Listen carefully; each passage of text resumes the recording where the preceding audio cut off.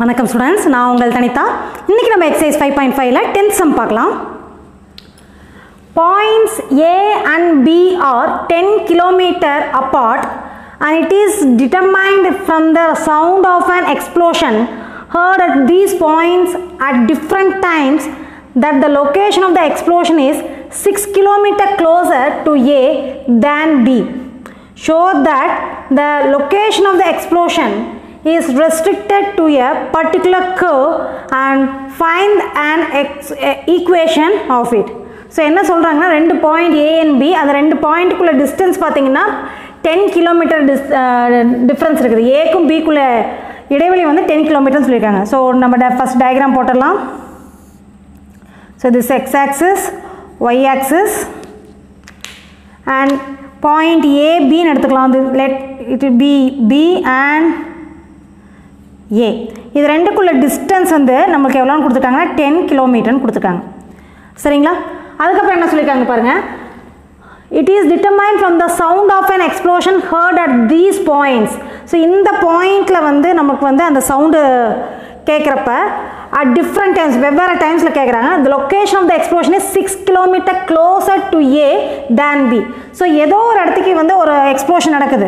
சரிங்களா? அப்போ அந்த சவுண்டை வந்து ஏங்கிற பாயிண்ட்லேருந்து கேட்குறப்ப பிங்கிற பாயிண்ட்லேருந்து கேட்குறத விட 6 கிலோமீட்டர் ரொம்ப குறைவாக இருக்குது. அதாவது இட் இஸ் நியரஸ்ட் டு ஏ. அந்த எக்ஸ்ப்ளோஷன் நடக்கிற இடம் வந்து ஏங்கிற பாயிண்ட்க்கு வந்து 6 கிலோமீட்டர் ரொம்ப நியரஸ்ட்டாக இருக்குது பியை விட அப்படின்னு சொல்கிறாங்க.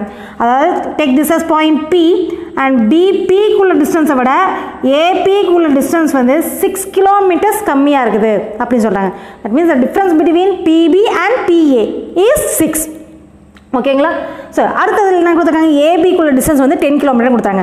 We have to find the equation of the curve. So என்ன ஈக்குவேஷன் அப்படின்னு கேட்குறாங்க. ஸோ இந்த ரெண்டு டிஃப்ரென்ஸ், இது வந்து ரெண்டு ஏபிங்கிறது 4C. சரிங்களா? ஏபிங்கிறது 4C.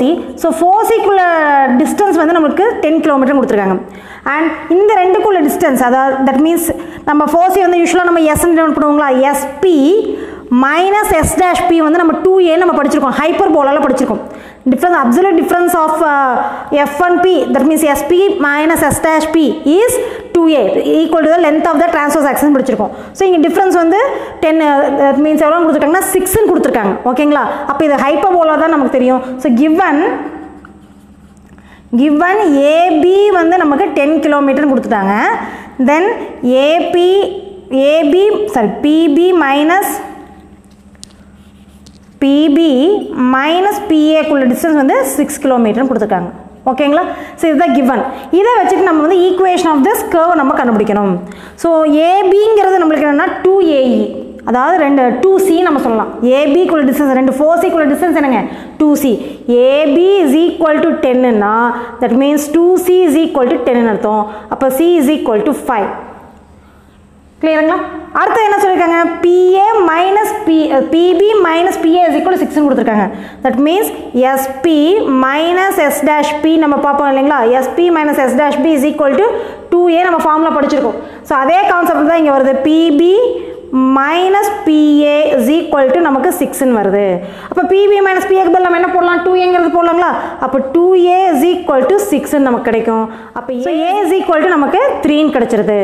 இப்போ நம்ம என்ன பண்ணணும்னா பி கண்டுபிடிக்கணும். ஸோ பி ஸ்கொயர் கண்டுபிடிக்கிறதுக்கான ஃபார்முலா நமக்கு என்னங்க? சி ஸ்கொயர் மைனஸ் ஏ ஸ்கொயருங்களா இல்லையா?